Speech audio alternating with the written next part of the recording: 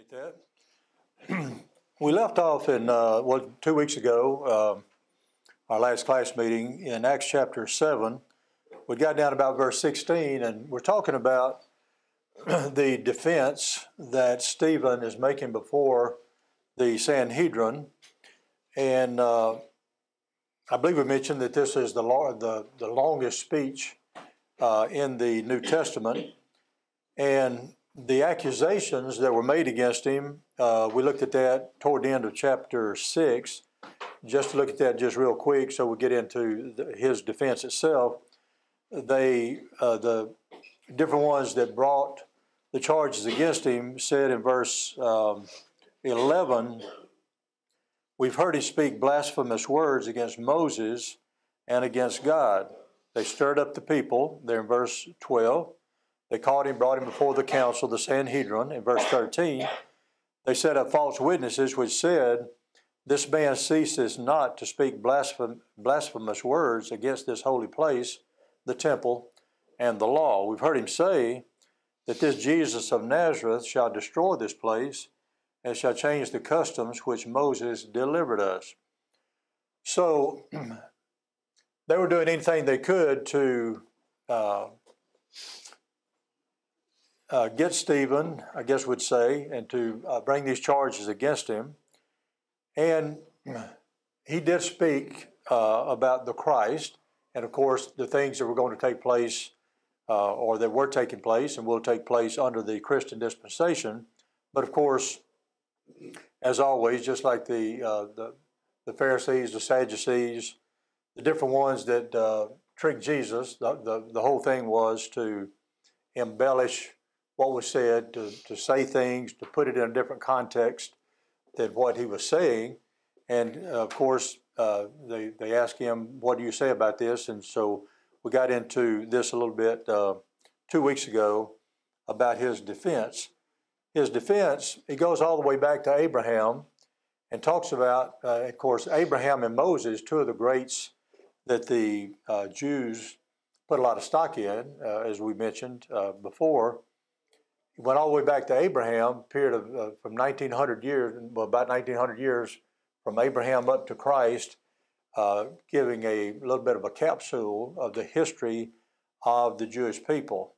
And what he's trying to do is to show that they've always had a history of rebellion or rejecting those that God sent to save them. When he mentions Abraham or talks about Abraham, he was saying that Abraham was called even before he was circumcised. And I think the issue there, what he was trying to say is that the gospel is for all, and it will be for all. And eventually when we get to Acts chapter 10 with Cornelius and the Gentile world, and he was saying that the temple is not where God is dwelling. He doesn't dwell in a building made with hands, and he gets into that quite a bit. And then he talks about Joseph, and talks about how he was sold, how that he saved his people in that day, and that Joseph is a type of Christ. Then he talks about Moses, and he says that Moses, you rejected Moses as well. And of course, they put a lot of stock into Moses and of course the law, and saying in effect that Moses was a type of Christ also. So you have Joseph being a type of Christ, you have Moses being a type of Christ, you have Abraham being called in the period of time before he was even circumcised. So he's laying out the history of the Jews and saying that they mistreated not just them, but the prophets that were sent to foretell about the Christ and so forth. You killed the prophets. You rejected the ones that God sent to you, and so forth. All leading up to the fact that now the present generation has rejected the Savior of the world. They rejected Christ, just like your forefathers rejected Joseph, Moses, the prophets that were sent to tell you the truth or to save you in various periods of time. So that's kind of where we got to, I think, down about verse 16. And I mentioned, I think, 2 weeks ago that I wanted to read just a little bit, if I can read it. The print is still a little... On the floor, I just lost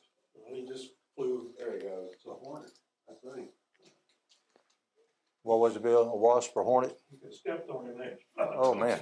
Sooner than he went on out. He's right here. All right. Dow's eyeing him up. I don't know if I can get him. I'll watch him. Sorry to interrupt. I should have brought my wasp spray tonight. I didn't think about that. That's one thing that I was not very alert to. Should have brought it. I just bought some the other day. If I can read this part, and if it gets to the point that I can't, I'll just stop. But basically, down about verse 16, again he's reiterating some of the history of the Jewish people, and he gets down to after Joseph is called upon to save his people and so forth, and the threescore and 15 souls. We talked about that because you've got a couple of different versions where was it 75, was it 70, was it 66? And we mentioned the fact that Stephen is using the Septuagint version, which Jesus used in others, and it plainly says there 315 souls, meaning 75. And why that was not used all the way through, some of the scholars said that they didn't understand that either. But then Jacob went down into Egypt, and in this statement, and he died, he and our fathers, and were carried over into Sychem or Shechem in the Old Testament. And a lot of the proper names, even people, places, and this sort of thing, you have a different spelling from the Old Testament as opposed to the New Testament. And even the father of Sychem or Shechem, Immer, there in verse 16, E-M-M-O-R, in the Old Testament is Hamor, H-A-M-O-R. And he says that, and was carried over into Sychem or Shechem and laid in a sepulchre that Abraham bought for a sum of money of the sons of Immer or Hamor, the father of Sychem or Shechem.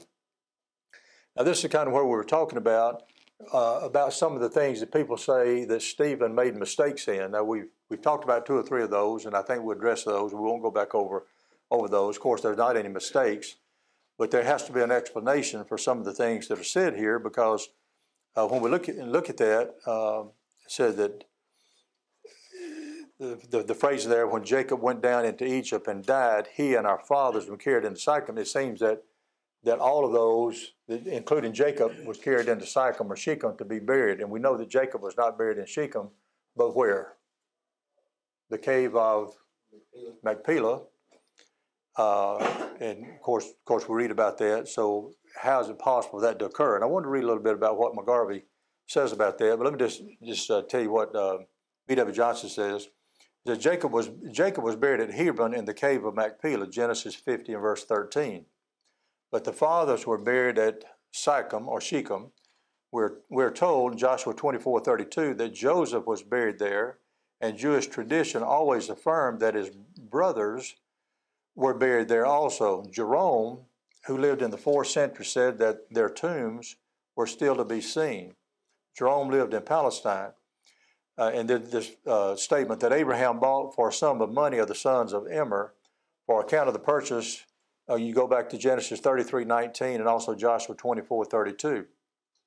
And here's the statement that he makes. The difficulty arises that Stephen, in the hurry of a rapid speech, or the difficulty arises that it was Jacob that made the purchase instead of Abraham. And here's what some say. Some say, have supposed that Stephen, in the hurry of a rapid speech under exciting circumstances, by an oversight, used the name Abraham for Jacob. Others have thought that Abraham did make the purchase first and that it was repeated by Jacob. Neither of these views are probable. Had Stephen made a lapse, it would have been corrected by Luke, who wrote under Paul's supervision, so as to give Stephen meaning. It is far more probable that some copyist, by oversight, first wrote Abraham for Jacob, and that the manuscripts that have come down to us were made from that copy. There can hardly be a doubt that a man so learned in the scriptures as Stephen, and making an inspired defense, said Jacob. So what he's saying is that the copies that came down to us, probably somebody wrote Abraham rather than Jacob. Now, which to me is very likely, and McGarvey kind of makes the same argument. Let me see if I can see this enough to read it. In this sentence are two more of the mistakes, quote, charged on Stephen, and they're much more like real mistakes than any of the preceding. He appears to say that Jacob was carried over into Shechem and buried, whereas he was buried at Hebron in the cave of Machpelah. And he does plainly say that Abraham bought a tomb of the sons of Hamor in Shechem, whereas it was the tomb at Hebron, which he bought, while it was Jacob who bought a piece of land at Shechem. It is difficult to imagine how Stephen could have made these two mistakes. And this is McGarvey stating it, but he gets to an explanation here in just a minute, so just bear with me just a minute. For the burial of Jacob is made so prominent in Genesis and was attended by so remarkable a funeral procession, including not only all the men of his own posterity, but the elders of Egypt and a great company of Egyptian horsemen, that the account of it must have been very familiar to every Israelite and very dear to his heart. So too, the purchase of the cave of Machpelah by Abraham, attended as it was by great sorrow for the loss of his beloved wife at an advanced age, and by the beautiful courtesies which adorned both his own conduct and that of his Hittite neighbors in making the transfer, was too prominent and interesting an event for a Jew of any intelligence in the Scriptures, such as Stephen certainly was, to commit so great a blunder in regard to it. It is far more likely that some early copyists, so that he's getting to the point, knowing of Abraham's purchase and not remembering that Jacob also made one at Shechem, have inadvertently substituted the name Abraham where the name Jacob was originally written. We're constrained therefore by the natural probabilities of the case to conclude with many eminent critics that the name Abraham is a clerical error and not a mistake made by Stephen. So that's the explanation of McGarvey and B.W. Johnson about why Jacob was written there instead of Abraham, or Abraham instead of Jacob, as the case was. The statement made concerning the burial of Jacob admits another explanation. So let me read this briefly. I know it's kind of belaboring the point, but I think it's kind of interesting because a lot of people charge Stephen with making mistakes in his speech, which of course was not the case. As the two clauses stand in our version, notice that he died himself and our fathers, and they were carried over into Shechem. There can be no doubt that himself and fathers are common subjects of the one verb died, and that the pronoun they before were carried refers to both alike. But it is not so in the original. So let me just say what he says in the original, and I won't try to read the Greek because Israel, maybe you and Keith could do that, or Scott, since y'all are scholars from going to prestigious schools, but I'm not going to try to read that. But he said it's not so in the original. The construction is different. The verb rendered died is in the singular number, and it agrees only with this Greek word, himself. The plural substantive, fathers, is not the subject of that verb, but of the plural, whatever that Greek word is, understood. So the construction, having been changed with the introduction of the plural subject, follows the plural verb, were carried.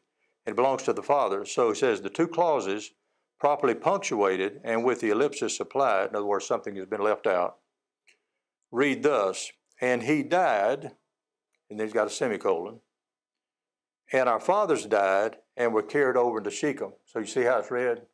In other words, that he died. In other words, he's not saying that Jacob was carried over into Shechem, but the way it's written here in the King James seems to say that Jacob and the fathers died and were carried over into Shechem. Well, we know that that's not the case because, as we said, Jacob was buried in the cave of Machpelah along with Abraham and Sarah and Isaac and Rebekah, and of course Jacob and Leah. So that's and I won't go into the rest of that, but it just gives kind of a little bit of an explanation as to how that is. So when you look at it in verse 16 or 15, 16, So Jacob went down into Egypt and died, semicolon, in the King James there, and died. He, in other words, he died, and our fathers, in other words, our fathers died. So Jacob died, and our fathers died, and were carried over into Shechem. So it sounds like that both of them, both groups, Jacob and our fathers, were carried over into Shechem. I know that's not the case. So it depends on where you end the part about Jacob. So in verse 15, so Jacob went down into Egypt and died.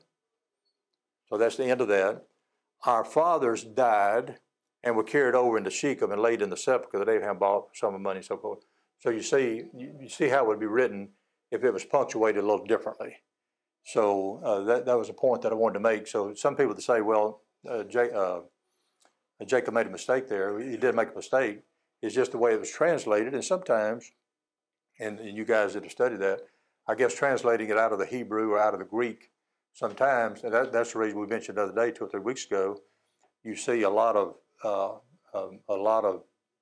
words in italics that even the translators in 1611 made to make the meaning a little bit clearer. And of course, they made mention that that's not in the Greek, but it's not in the original, but they supplied it in order for the meaning to be clear. And there's a lot of verses that there wouldn't have been any need to even add anything to it. But then there's some that would,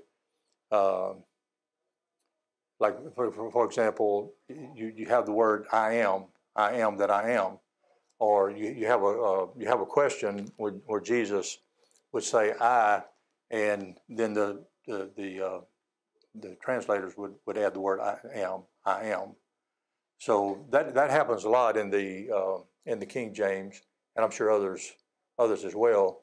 But it's just a more, I guess, of a clarification or stating it where it can be understood a little bit better. Lloyd, you had a thought on it. Well, Jacob's body was carried back after the bondage was over with, wasn't it, buried? Is that correct? He was, I meant Joseph. yeah, Joseph, yeah. Okay. Matter of fact, it's in Genesis 50. The father and it says the other fathers. Who were the other fathers? Do you know who was talking Oh, well, he's probably talking about Joseph's brothers, is what some think he's talking about. And a lot of the patriarchs or the other brothers of Joseph, Jewish tradition says that they were buried where Joseph was buried in Shechem. The Bible doesn't say. The Bible doesn't say where they were buried. But Jerome talked about it and said that I guess at least some of the graves were still present there in the 4th century, which would be in the 300s AD, some 250 or 280 years after they were buried. Well, longer than that, because it goes way back even before that. I was thinking about the time of Christ, but that was way back, 1,800 years ago. Go ahead, Ezra. Sorry. Yes, sir. You're talking about the translation. There's no such thing as a word-for-word perfect Right. translation. Exactly. Because the word ordering is all different. The Right. syntax word. That's the reason why you're able to recognize the Septuagint being used as opposed Exactly. to other texts of the Hebrew and the Aramaic. But the italics, let me say this, with the general biblical introduction, science, and all of that deals with textual criticism, they have shown that there are discrepancies, say even in the King James, but it's very accurate for the most part. Right. And you have just a handful of verses. In fact, of all the translations, that's actually the most accurate. Now, the American Standard 1901 and all of that, I'm not trying to get into all of this, uses Westcott-Hort theory, and which was debunked later. Yeah. With Driver and all of that, but that's also very good translation too. But with scientific accuracy, they know what verses and where the copyist areas have been and all Right. of that, and they've got it all nailed down. Because the problem is the modernists tried to use there's 600 something thousand discrepancies Right. within all of the manuscripts, and all it is just copying differences between them. Right. So, but yes, sir, we can rest assured that That's why you have that italicized. That we have the scriptures, and you can count on it. You can count on it. And particularly, and I thought about this. I was thinking about this the other day. Even if you could surmise somehow or other that there is quote mistake, for lack of a better word, based on the translation or based on what Stephen said or what anybody else said, it's interesting to me that if you went back to the issues of salvation, or the things where it's do or die, you got a salvation or heaven, hell or heaven, where we have to know what to do to be saved, what to do to stay saved, and so forth and so on. I can't find anything. Of course, I read the Bible through a lot, and I'm not a scholar. I don't claim to be a scholar, but all of those things are perfectly clear. And I know Lloyd one time, it's been 2 or 3 years ago, Lloyd, we were talking about, wish that in some cases things have been made a little clearer. Yeah. You know, we talked about that. Well, the things, I got to looking at that, and the things that really matter from the standpoint of what must I do to be saved, even though people might deny it, or even though they say, well, I know it says it, but I don't think it really means that, or anyhow people reason out repentance or confession or baptism or whatever it might be, or the fact that you have to do anything, for by grace are you saved, you know, like some people say. The things that pertain to our salvation relative to what must I do to be saved and what must I do to remain saved is crystal clear. Yeah, Just like, don't reject it. yeah, in other words, it's very clear.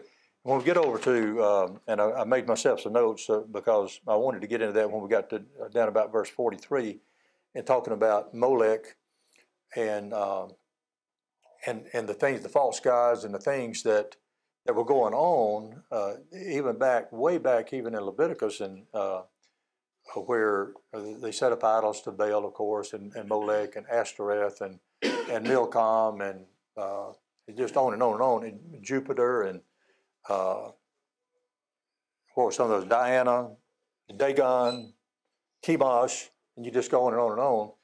And you kind of wonder, how could the Israelites get it so wrong when God was so specific? Don't have any gods before me. Don't create anything that's in the heaven above, that's in earth beneath, that's in the sea, or anything else. You don't bow down to them. You don't have anything to do with them. Over and over and over. And in the last, and we'll talk about later on, but in the last great speech that Moses made, which is almost the entire book of Deuteronomy, when he talks in Deuteronomy 4 and other passages, he laid it out specifically about reminding them about what went on in Exodus chapter 20 and giving the Ten Commandments. He reiterated all of that. And so when they got into the land of Canaan, what did they do? They did everything right opposite in what they were supposed to do. And it's always been amazing to me is how they saw so many things in Egypt there for 400 to 430 years, and saw all the things that he did to Pharaoh and to the Egyptians, saw all of it. He fed them. He gave them water, all the things that they actually saw Moses do, even when he struck the rock. And all these things that, when he spoke to the rock, when he struck the rock, or when he was told to speak to the rock. And all of these things that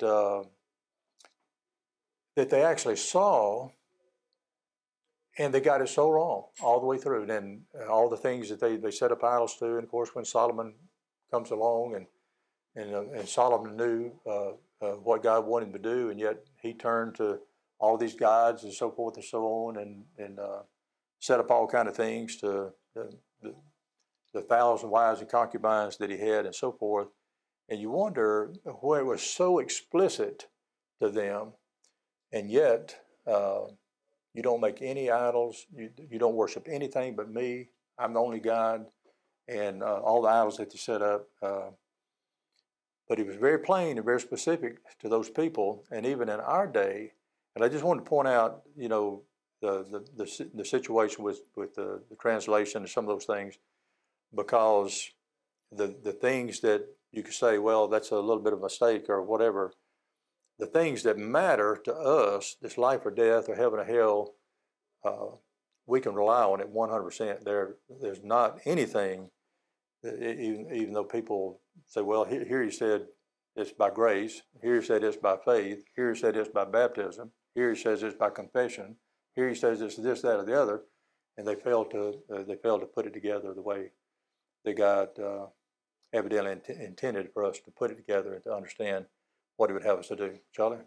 In Philippians 1:7, it says, even as it is meet for me to think this of you all, because I have you in my heart, inasmuch as both in my bonds and in the defense and confirmation of the gospel, ye all are partakers of my grace. There you go. It's hard to find a bad verse in the Bible, isn't it, Charlie? That's a good one. Absolutely. Well, it depends on what Bible you read. Well, I've got the one the apostles used. I've got King James. So. That's what I got. There you go. Try to figure out how the Israelites got it so wrong when God was so specific to them. But if you think about it, how did Adam and Eve get it so wrong? And there was only 2 people on the planet. Yep. And he told them specifically one thing not to do. Yep. Just don't do that. That's right. That's all you gotta do. Matter of fact, when we get there, I had that down as an example. That's a good example. Now, you have all these trees in the garden, and God said, you can have any of them you want except that one. That's about as specific and plain as you can get in it. Every one of them except that one. I kind of picture God pointing at every one of them but that one. Don't touch that one. Don't look at that one. Yeah, in my head, that one probably actually looks significantly Yep. different. Yep. That's why the Bible is from God, because it tells the truth about Absolutely. man. Human nature hasn't changed much, has It it? hadn't changed. It tells the absolute truth about It it. hasn't changed much. Yep. I just imagine Adam and Eve reminds me so much of the toddler. If you say don't touch that, Yeah. you might as well just Yeah. have picked up their hand and put it on it. Yep. Like with a wet paint sign up Yeah. in it. Yeah. You're gonna have someone walk up and go, Yeah. oh, this way. I remember when Keith was about 2 years old. Keith probably won't want me to tell this. He doesn't remember. He's probably 2 years old. But we had a pot over there in the corner by the TV, and he kind of wanted to get the dirt out of that pot and kind of throw it on Elaine's carpet. And so I said, no, no, no. And I'd pop him maybe a time or two. No, no, no, don't you do that. Well, I'd just kind of drawing up football plays or something, sitting in the chair there or something, and I'd see him kind of ease over to that pot, and then he'd kind of look up. He'd see if I was watching him, like that. I shouldn't have told that, should I? Go ahead, Keith. Man, That's the only thing you ever done wrong with it. Wish that was the case. and, no, he ain't did too much wrong. No, he doesn't. Mr. Go ahead, Winkleberry got him. There you go. Well, that verse 16, it'd be interesting to go back and see the Greek construction, because parts of that is true on both parts. Yeah. That, as you said, Jacob was buried in the tomb that Abraham bought, and the 12 brothers were buried at Shechem. So parts of those are true. So it'd be interesting to see, how those are arranged. That was right. Yeah. So we were talking about it in one of our classes at school. I found on the internet pictures of the tomb in Hebron, and at that tomb, they still got it preserved and all that in Israel where you can visit it. But there's Abraham and Sarah, Isaac and Rebekah, and Jacob and Leah Yeah. are buried in Hebron, and the one that Abraham bought. Yeah. That's where he's buried. Yeah. He is buried in the tomb that Abraham bought, and then the brothers are buried there, and the ones that Jacob himself bought. So Yeah. we should see, you could rearrange that or Yeah, see how it was exactly. original. Exactly. Good point. Well, when you look at that, look at verse 16 again, 15. I'm sorry. So notice how it's written, and you can see how somebody looking at that, if they knew something about the English language, you would say that Jacob and our fathers were carried over into Shechem and buried, because the way it's written there. So Jacob went down into Egypt and died. He and our fathers. In other words, he and our fathers died and were carried over into Shechem. So it sounded like Jacob was part of that construction about being carried over to Shechem. So you can see how like Israel was talking about, where you translate it out of one language, and how even the punctuation makes a difference in the interpretation of the passage, because we know, as Keith said, that when Jacob went down in Egypt and died, but he was not carried over into Shechem. And we know where he's buried because the Bible tells us back in Genesis, was it Genesis 50? Yeah. I was asking you a while ago about who the fathers were, but if you go up to verse 12, it talks about the fathers were the brothers of the. Yeah, brothers, yeah. Yeah, absolutely. Good point, Lord. Yeah, so he's talking about his brothers, and like we said, a man that lived in the 4th century, let me just read again what B.W. Johnson says. Jerome in the 4th century said that their tombs were still to be seen, and he lived in Palestine, so he makes that statement, or it's attributed to him anyway, that talking about the fathers that the Lord was talking about, his brothers. And then in verse 17, so anything else, or we can continue on? I know I'm sorry to get bogged down on that, and I wanted to cover more material tonight, but I did it to myself. So, got it.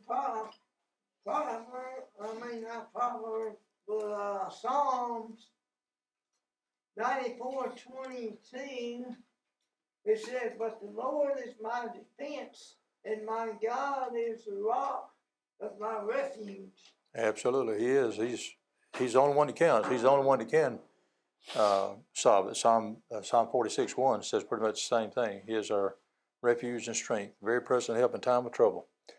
And then in verses 17 and following through about verse 21, we find that the time of the promise drew nigh, which it says God has sworn to Abraham, and the people grew, multiplied in Egypt, another king arose and knew not Joseph. So he's kind of recounting what happened. And of course, we could go back to Exodus chapter 1 particularly, about that situation, about the king that arose, and of course how he evil entreated the people and had them work with hard bondage and so forth and so on. And he talks about that in verse 19. The same dealt subtly with our kindred, evil entreated our fathers, so that they cast out their young children to the end they might not live, at which time Moses was born. During this time of upheaval and persecution and so forth. And of course, we can go back, we won't go back and read that, but we all know the story. You go back to Exodus chapters 1 and 2 and read that. And of course, the time of the time of the promise, this was the deliverance. He's talking about the deliverance from Egypt. And in the 400 years or the 430 years, it's mentioned both ways, and we talked about that too. From the call of Abraham would be 430 years, and about the time of Isaac's birth on would have been roughly 400 years. So that's where the discrepancy is in the 400 as opposed to the 430 years, which both are mentioned in Scripture. So Moses was learned in all the wisdom of the Egyptians, there in verse 22, and was mighty in words and deeds. Listen, let me get somebody to read that for us. Let's see. Bo, read 22 through 25, and Wayne, read 26 through 29, and that's kind of a particular section that makes a point. And Moses was learned in all the wisdom of the Egyptians, and was mighty in words and in deeds. And when he was full 40 years old, it came into his heart to visit his brethren, the children of Israel. And seeing one of them suffer wrong, he defended him, and avenged him that was oppressed, and smote the Egyptian. For he supposed his brethren would have understood how that God by his hand would deliver them, but they understood not. The next day he appeared to two of them as they were fighting, and tried to reconcile them, saying, "Men, you are brethren. Why do you wrong one another?" But he who did his neighbor wrong pushed him away, saying, "Who made your ruler a judge over us? You want to kill me as you did the Egyptian yesterday?" Then at this saying, Moses fled and became a dweller in the land of Midian, where he had 2 sons. Okay, thank you guys. So it talks about Moses learned. He was reared as the son of Pharaoh's daughter, and this is mentioned also in Hebrews 11:24.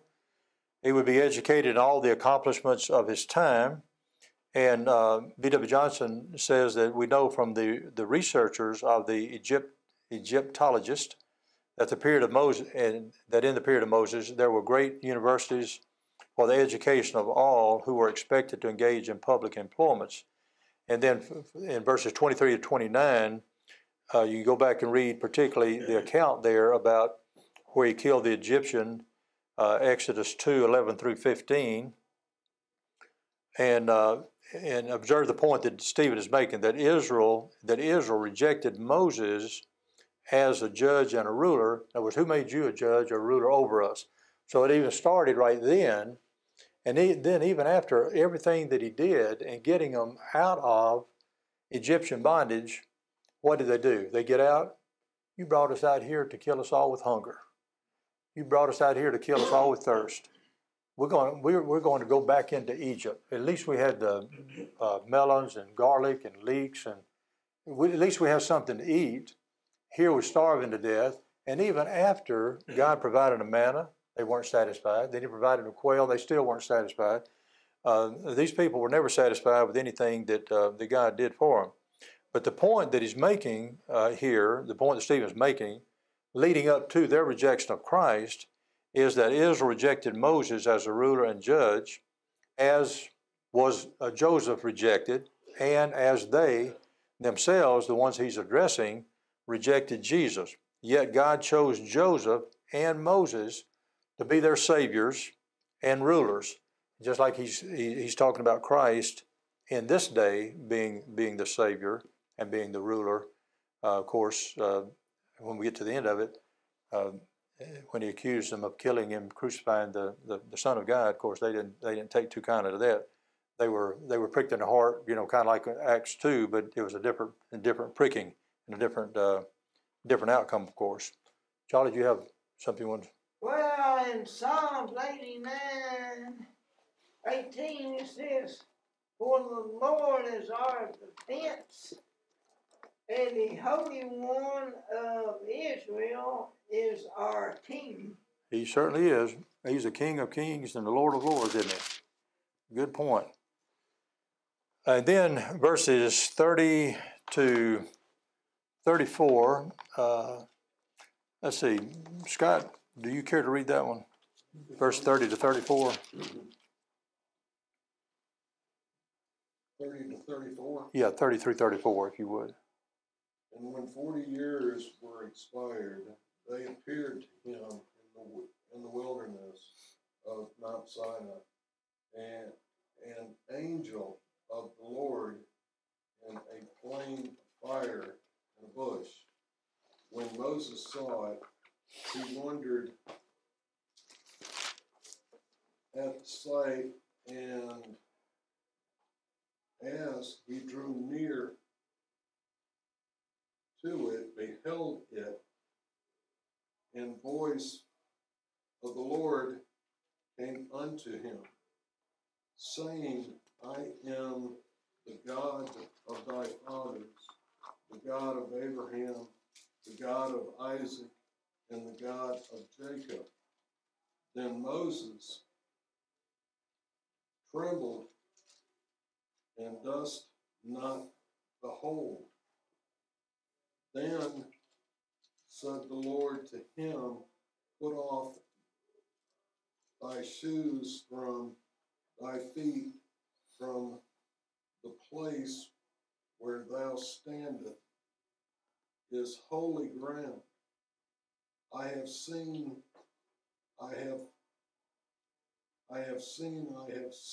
the affliction of my people, which is in Egypt, and I have heard their groaning, and am come there and heard their groaning, and come down to deliver them. And now come, I will send thee into Egypt. All right. Thank you, Scott.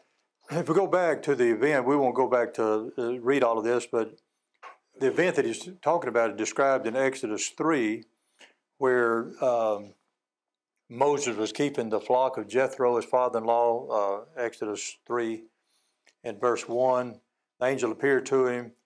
He was amazed that this is the burning bush incident where the flame of the fire was in the midst of the bush, and the bush burned with fire, but the bush was not consumed. So he was wondering about that, of course. The Lord spoke to him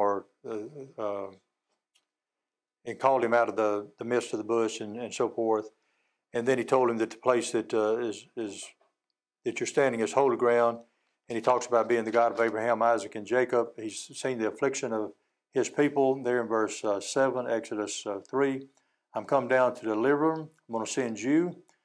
I'm going to send you to Pharaoh, verse 10 of Exodus 3, that you may bring my people, the children of Israel, out of Egypt. So this is what Stephen is relating to these people at this particular point. So that was verses 30 to 34, the burning bush incident that he's recalling or stating. And then verse 35 to 43. Let's see. Dal, did I have you to read a while ago? I don't think I did I? Read 35 to 43 for us, Dal, if we have enough time. Yeah. This Moses whom they rejected, saying, Who made you a ruler and a judge?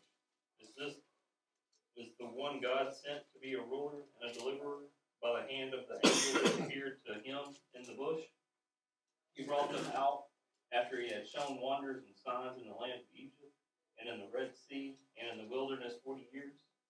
This is that Moses who said to the children of Israel, The Lord your God will raise up for you a prophet like a man from your brethren. Him ye shall hear. This is he who was in the congregation in the wilderness with the angel who spoke to him on Mount Sinai, and with our fathers, the one who received the living oracles to give us, whom our fathers would not obey but rejected, and in their hearts they turned back to Egypt, saying to Aaron, Make us gods to go before us. As for this Moses who brought us out of the land of Egypt, we do not know what has become of him. And they made a calf in those days, offered sacrifice to the idol, and rejoiced in the works of their own hands. Then God turned and gave them up to worship the host of heaven, as it is written in the book of the prophets. Did you offer me slaughtered animals and sacrifices during 40 years in the wilderness, O house of Israel? You also took up the tabernacle of Moloch and the star of your god Rahman, images which you made to worship, and I will carry you away beyond Babel. All right, thank you, Dal. We'll take up there about verse 35 next week, and then get on through Acts chapter 7, I think, during class next week. Thank you, guys. Appreciate your participation.